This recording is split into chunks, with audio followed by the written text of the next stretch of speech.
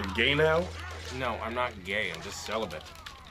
I mean, that sounds gay. I just want you to know that this is like the first conversation of like 3 conversations that leads to you being gay. Like, there's this, and then in a year it's like, oh, you know, I kind of want to get back out there, but I think I like guys. And then there's the big, oh, I'm a gay guy now. You're gay for saying that.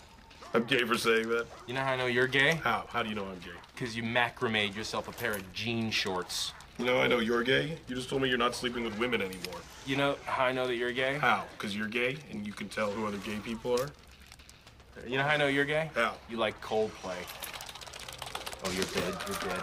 Oh! Oh! Leave my torso alone at least. You know how I know that you're gay? How? You like the movie Made in Manhattan? You know I know you're gay? How? I saw you make a spinach dip in a loaf of sourdough bread once. You know how I know that you're gay? How? You have a rainbow bumper sticker on your car that says, I love it when balls are in my face. That's gay? God damn it.